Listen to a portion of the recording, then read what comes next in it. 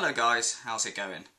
So, today's video is a video that I've been meaning to get around to make for a little while. It's a video that a few of you have actually requested, and it's taken me a while to get around to doing it because I simply have not had much time on my hands lately. Basically, today's video is my response to the Gamer Talk episode with DSP. The video was uploaded a while ago now, over a week ago. It's actually a two-part video. Both videos are an hour each.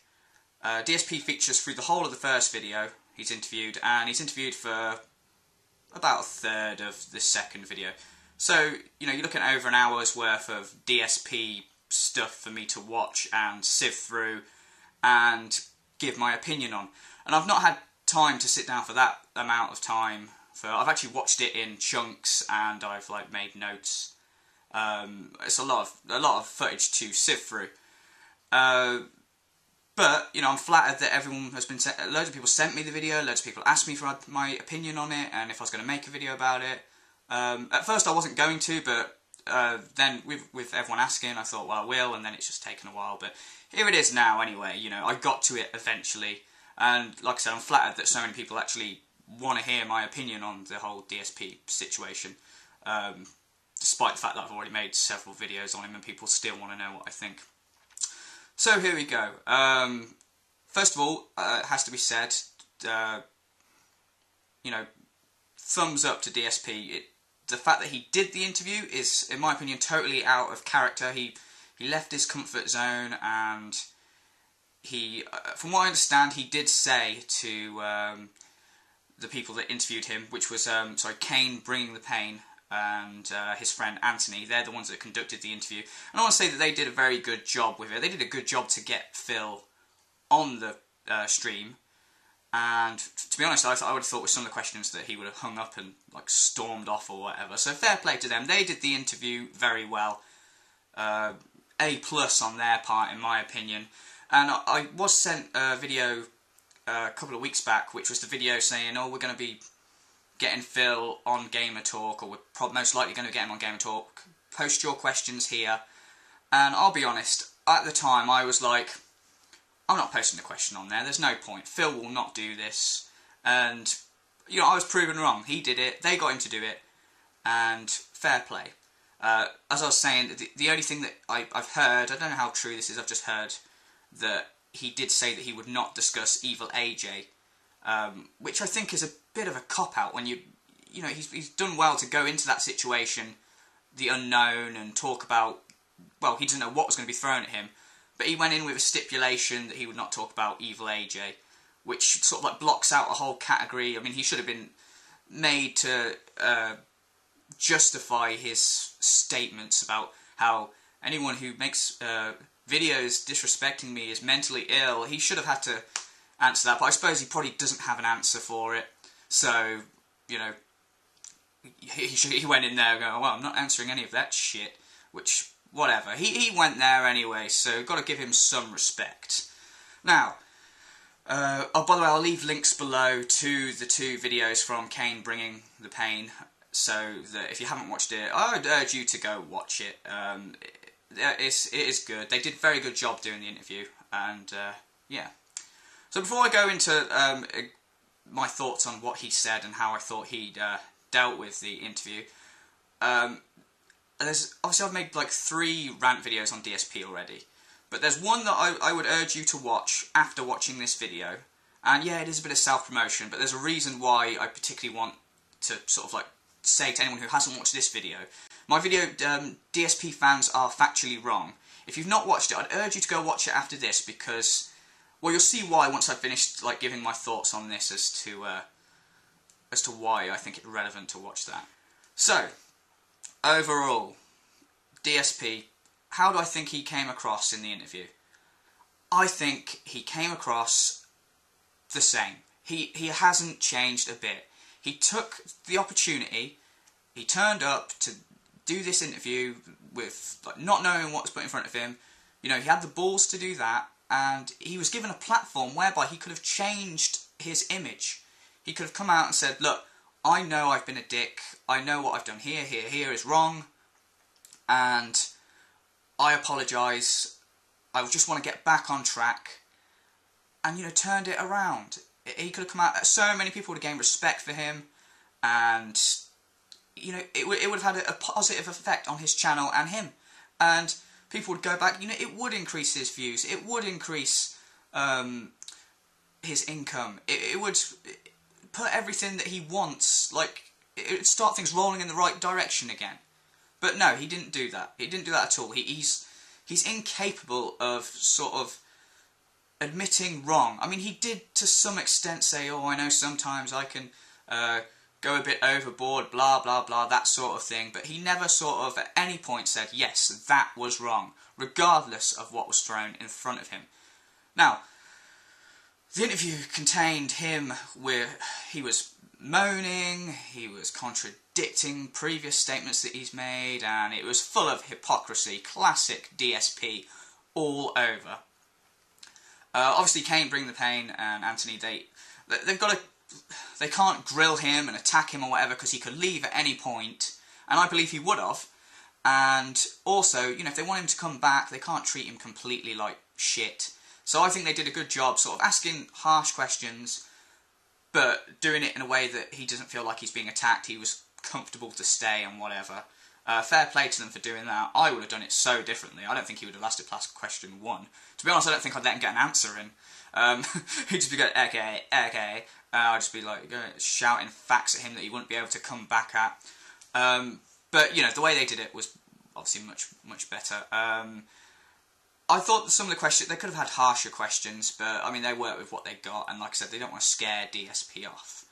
So, to talk about some of the things that DSP said, and, like, within the video, he put the whole point of why do you treat your fans like shit, why do you talk to them, you know, like they're garbage, and things like that, and the Minecraft whole Twitter incident was brought up, which is why I was advising people go watch my DSP Fans Are Factually Wrong video, because I discussed the whole tweets, and all the tweets are on there from that whole sort of like crazy rant that DSP went on about how Minecraft is repetitive crap, I think he called it, and that anyone who doesn't like Earthbound and classic games are idiots, pretty much. He says that Twitter is not a good place for him to have an intelligent conversation and things get misconstrued. Now, first of all, take away, Twitter's not a place for him to have an intelligent conversation. Is he capable of having an intelligent conversation? Really? I mean, I know you're only allowed 140 characters, but how many characters is "you're an idiot"? It's not that many, that's his standard edit-paste response. I mean, YouTube has 500 characters. I've never seen him reply to anyone in an intelligent manner on YouTube when they give him criticism. So that's a load of bullshit right there. Oh, 140 characters. Oh, I meant to say something completely different. Because we've only got 140 characters, it's come across as different. Well, if you go back to my DSP Fans Are Factually Wrong video, tell me how the character limitation has made it so that those tweets come across differently. It hasn't. Saying that if you think that repetitive craft like Minecraft is better than Earthbound, you are factually wrong. How has a character limitation made that come across? How could more characters have made him go into more detail about that? He's telling people that if you like Minecraft better than Earthbound, you are factually wrong. No, it's a matter of opinion. He's saying, my opinion is right, and if you don't agree with it, you are factually wrong. Go watch that video. Go watch that video and read through those tweets and see exactly how... And bear in mind, as you're reading them, go, right, DSP did not mean to say all these things, he had to say them because of character limitations. It's a load of bullshit. But that was his answer he gave, and he's very clever, ducking and diving around all the things, not answering properly. Also, moaning, he was... Remember, right, this guy, he plays video games for a living. So, and it's always boggled my mind that he refers to it as work. Oh yeah, it's my job, work. Oh, I put in a lot of work. Look, I'm sorry. playing computer games all day is never going to be work. Awesome that you've got the job.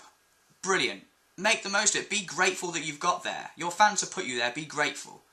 Don't moan about work. I have a job. I go out and work. When I come home, if I want to moan about it, yeah, I've actually been out and I've worked. Most of your viewers have jobs. And, well, not your fanboys because they're like 12. But yeah, most of your, like, sensible viewers have jobs. They go out and work. And then they come back, you know, watching your videos or whatever, and you're moaning about your work. Oh God, my work, my job is so hard. He talks about how, he goes back to talk about direct capture and stuff, and he says, oh, I hate wearing headsets, headphones, whatever. I hate wearing them, but now I have to wear them every day for work. Oh my God, poor you. Shit. Oh, I feel so bad for him. He has to wear headphones every day at work. That must be really fucking tough. God, I wish my job... I'm so glad my job's not as hard as his. And he was talking about, like, direct capture again, and he was how... Because they said, why did you say, oh yeah, I might look into doing direct capture somewhere down the line, and then he did it a few days later, and everyone's saying, you know, why did you sort of, like, rant and rave about how you weren't going to do it for ages, then you said you were going to do it eventually, then you just did it. And he said, well, I just find that the best way to transition into a big change is just to fucking do it. Well, if that's the case, and he said also in that same sort of sentence, I've been planning on doing it for a while. So if you're planning on doing it for a while, then you didn't just jump in and do it. You did wait. So what would have... See what I mean? He's gone back on himself in the same sentence, almost. I don't... Like I said, there needs to be... I think Panda Lee should be there and sort of just, like, nudge him every time. He's like, hey, no, don't say that. Don't say that. You're coming across as a moron. But then she'd just be nudging him constantly. So... And then, you know, how does Panda Lee know how to spot a moron? You know, she's... No, I'm sorry, I'm not going to go into a big rant about Panda Lee. Maybe another video. Yeah, so he continues to moan about his job and how, oh, it's so hard. And he says about, now he's switched to direct capture. There's all wires across my living room, and when my parents come around, they say, that's a fire hazard. Oh, fucking... So... Huh? Who gives a shit? His parents come around and go, this is a fire hazard. Oh my God, now he's risking his life to bring us this entertainment. All because we wanted direct capture. Oh, now his life's on the line. But he lives in a 2-bedroom condo, so he'll be able to smell the smoke. Don't worry, guys, he'll know if there's a fire. Fucking idiot. I'm surprised he didn't turn around to his parents when they said, oh, son, your living room is a fire hazard. I'm surprised he didn't turn around and say to him, you're an idiot. Because they offered him some constructive criticism. Like, maybe you should move these wires. Oh, you're a fucking idiot. And, yeah, so, oh, his jobs, he moaned about his job, the whole Minecraft, oh, it's fucking because of Twitter and its restrictive fucking characters. What else does he go on to talk about? This next bit is the most stunning bit of hypocrisy ever. But then DSP he's not the king of hate, he's the king of hypocrisy. That's what it should be called. He says, and I've got it written down here because I want to make sure, he basically says, I play games to enjoy games. I don't play games for popularity's sake. It's not something that I like, he says. He likes to play games for gaming's sake. He said, he plays games because he enjoys them and not because he wants to do it to make money. Making money was never his intention, it just happened by chance. Right, I would agree to the extent that, yeah, when he started, he wasn't making money, he just did it. It was a hobby while he had his other job, whatever. And then, yeah, it happened by chance. He had the opportunity to make money off his videos, and he did it. Fair enough, not hating on him for that. But it has now evolved into the point where he is making videos for money. And going back to my DSP fans are factually wrong video, that is proven. He's moaning about not getting enough views on his Earthbound playthrough, which in turn is not giving him enough money. So he's saying that he hates people that play games to make money. He plays games for gaming's sake. So you're telling me that if tomorrow that you were no longer allowed to make money on your gaming videos, and you had to go back and get another job, would you continue with your channel making gaming videos for free? Because I, hand on heart, don't believe you would. I honestly do not believe for 1 second you would. You'd make loads of videos moaning about how you can't make money anymore. I mean, look at how he refused to play Nintendo videos when it looked like Nintendo. Oh, you can no longer make money off Nintendo videos. Why should I fucking play Nintendo games?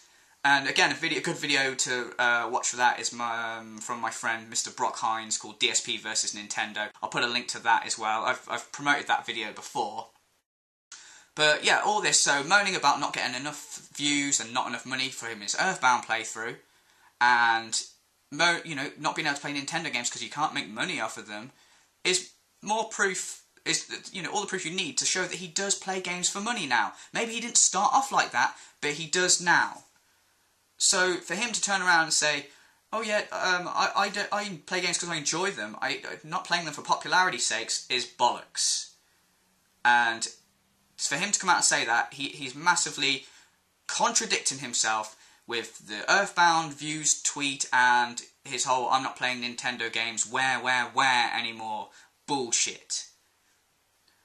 Right, so the final thing I want to say is if you go onto the second video of this Gamer Talk Live, DSP's on it for, he's not on it for the whole video, like I say, he's on it the second video for about a third of it.